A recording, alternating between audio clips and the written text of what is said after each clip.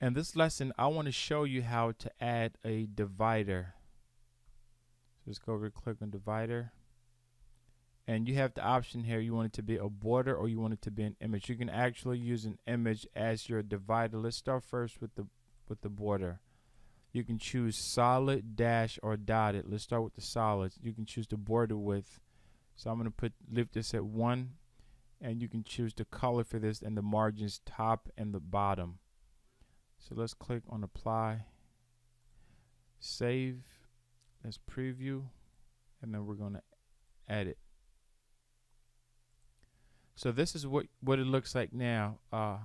When you do this divider, you can also change it. So let's change this to a dash, and you can change the border width. Let's put that to 5. You can change the color, and you can reduce the margin top and bottom. And this helps when you add in content on the top of the border and at the bottom of it. So let's click on apply. So that's what that looks like. It's a nice divider. So let's change that one. So you want it to be dotted, and you want to change the width.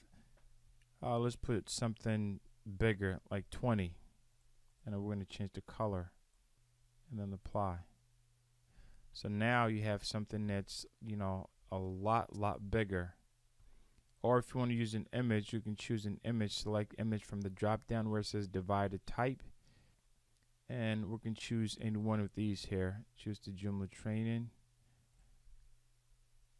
and if you want it to repeat, we'll just leave it at no, and just click apply. So now you have the divider as that image, and you can go back and change it back to just a regular border, or you can leave it as an image.